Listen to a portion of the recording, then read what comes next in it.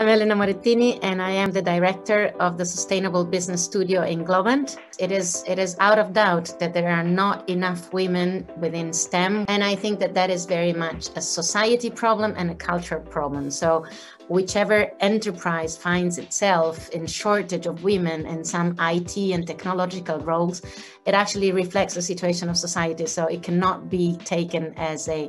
I think that Globant is making a great effort with all the initiatives that Globant is putting forward, the Women Award Prize, the gender balance of the upper management. I think that Globant is really having a say and an action on the topic. Diversity and differences always have to be represented if we really want to have healthy groups, healthy teams, healthy societies.